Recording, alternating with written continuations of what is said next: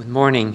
Thank you very much for being here on Saturday morning. So my talk is going to be about detecting glaucoma and also monitoring glaucoma. Dr. Lee made my job much easier. So as we learned, glaucoma is a kind of optic nerve disease that eye pressure plays a major role in this disease.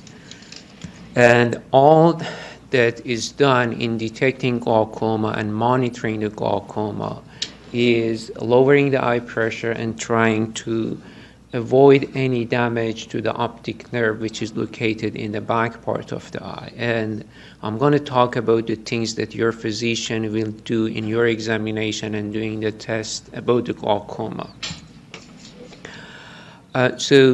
Generally, we do eye examination. I'm just going to talk about those examinations that is related to glaucoma, although your physician, when he's checking you for glaucoma, is checking all other sections of the eye for any other diseases.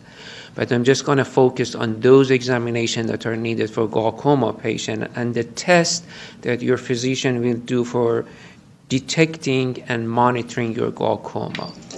In the examination part, there are three major things: checking the eye pressure, checking the drainage system, and optic nerve examination. The normal eye pressure is between 10 to 21, and eye pressure is unique to each person. It means we have some patient that may have glaucoma while their eye pressure is below 21. On the other hand, we may have some patient that with the pressure of more than 21, they are not showing any sign of glaucoma. So the eye pressure is one factor. We need to look at other factors too. The drainage system is located in the front part of the eye. So this is the back part, this is the front part of the eye. So I'm just going to take a closer look at this part.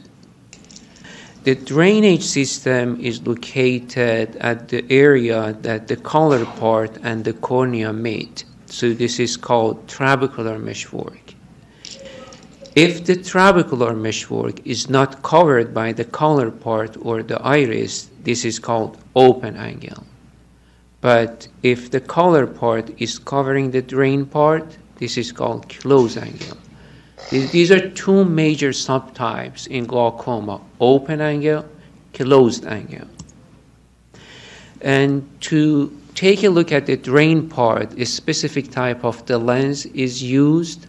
That contact lens touches the eye, and your physician will numb the eye before putting the contact lens on the eye to be able to see the drainage system. For checking the optic nerve, another specific lens is used. That lens is not touching the eye. There's no numbing medication. No numbing medication is needed for this examination. In some patients, we may need to put some dilating drop to have a better look at the optic nerve. And this is the thing that your physician will see. So this is the optic nerve, and these are all veins in the back part of the eye, and the whole part is retina. The main focus of a glaucoma specialist is on optic nerve. And as Dr. Lee mentioned, the cup, which is the yellow spot at the center of the optic nerve, may enlarge in glaucoma patient. Let's talk about the test. What kind of the test do we do? We discussed that the glaucoma is a kind of optic nerve disease. So we have two major types to assess the function and the structure of the optic nerve. In some patients, we may see changes in the structure of the optic nerve before detecting any change in the function. And the main purpose of glaucoma treatment is saving the function of the optic nerve. For the structural test, we have two major types of the test. One of them is just regular photography. The second one is a computerized test, which is called OCT. And for checking the function of the optic nerve, we check the visual field test. We will discuss all of this. So the regular photography is just a routine pictures that we take from the back part of the eye, and in the follow-up examination we compare the latest one with the previous one, and the first one is going to be a baseline picture for the physician. The computerized picture, or the OCT, is a unique machine. It's different from just a regular photography. This machine measures the thickness of the fibers in the back part of the eye and has a database and compares the reading with the database. All of the information on the left side belongs to the right eye, and on the right side belongs to the left eye. If the readings compared to the normal database are within normal limits, it's going to be displayed in green color. But if they are abnormal, the readings are abnormal, will be displayed in red, which means abnormal, or yellow, which means borderline. At the same time, we have some numbers here. These numbers also are important to us. For example, if you look at here, that's 100 in the right eye at the top part, but in the left eye is 91. There's almost 10-point difference between the right and the left eye at the top part. That's the reason it's called borderline in the left eye. The visual field test is for checking the function of the optic nerve. This is the machine that we use for that purpose. Actually, this machine measures the side or peripheral part of the vision. And the main purpose is determining the dimmest light that the patient can see. And your physician would be able to tell you about the stage of your disease based on the result of the visual field test. So this is the actual test that we have with the machine. There's a central light that the patient needs to take a look at that all the time during the test, and the machine presents light with different intensities to the patient, and the purpose is detecting the dimmest light that the patient can see while checking the visual field test. If the patient press a button when seeing the light. So if the patient does not see the light, the machine increases the brightness until the patient can see the light. As Dr. Lee mentioned, this is the normal visual field, and each person has a blind spot in the normal visual field. And in glaucoma patient, the peripheral part is lost. And any part of the visual field or side vision that is lost, unfortunately, cannot be retrieved. There's a question, why do we need so many tests? Because detecting glaucoma, diagnosing glaucoma is not easy. We talk about the eye pressure, that in some patients the eye pressure may be normal, but they may have glaucoma.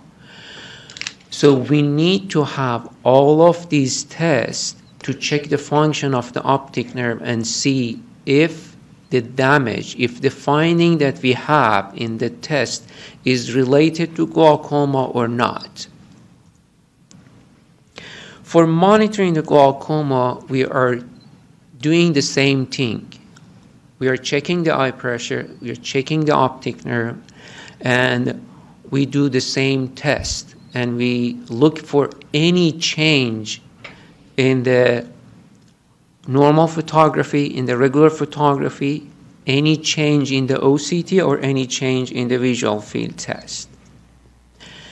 Generally, the visual field test needs to be checked 2 times or more a year, but in some patients, based on the nature of the disease, on the severity, on the course, your physician may need to check it more frequently. And for the OCT, or the computerized picture, it's the same. It's usually checked twice a year, and we look for any change in the numbers that we have. As you can see here, the numbers are decreasing over time, and it's a warning sign that the glaucoma is getting worse. In some patients, we may see changes in the OCT, while we may not see any change in the visual field test. So we need to check the structure and function. We need to check both. In some patients, we may be able to detect early changes in the OCT, and months or years later, if the glaucoma is not treated appropriately, it may present itself in visual field test or the functional part of the test. This is another picture showing the worsening of the glaucoma over time. As you can see here, the color changes from green to yellow and then to red. So overall, we check the eye pressure, we check the drainage system, and we check the optic nerve. And all of those pictures that are taken, all of the tests that we are taking, are focused on the optic nerve, because the main purpose of glaucoma is protecting the optic nerve and preventing any further damage to the optic nerve. When the glaucoma is detected, you need to be seen 1 to 3 months, every 1 to 3 months. But later, when the pressure is stabilized and your pressure in a safe zone or is in a safe zone, you need to be seen less often. So it totally depends on the stage of the disease, on the type of the glaucoma. We may have a patient with glaucoma that needs to be seen only twice a year. On the other hand, we may have some other patient that may need to be seen 4 times, 5 times a year. So it depends on the stage of the disease, the level of the eye pressure, and the rate of the progression that we have. Because glaucoma is a progressive disease and the changes may happen without any warning, you need to be seen by your physician. Sometimes the pressure that has been controlled for years on medication may drift up, may raise, and there is no symptoms related to that, unless the pressure is too high, like 50, 60s. And at that point, your physician needs to adjust your treatment. There are some machines that the patient can use for checking their own eye pressure at home that gives a lot of information to the physician, because some patient may have the highest eye pressure sometimes early in the morning at 5 a.m., at 9 p.m., and this machine seems to be a great one for checking the spikes in the eye pressure. This is an example of a patient who had really high fluctuation in eye pressure, and then after the surgery, the pressure in one eye has been stable without any specific fluctuation, but in the other eye, we can see the fluctuations. At the moment, for checking the visual field test, we have a big machine, but in the future, the patient may be able to check their own visual field with this virtual reality goggles.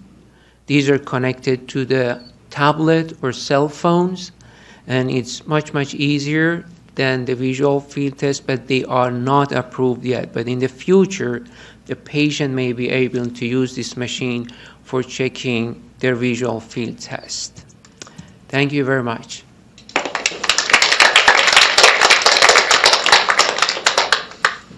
I have a question. Sure.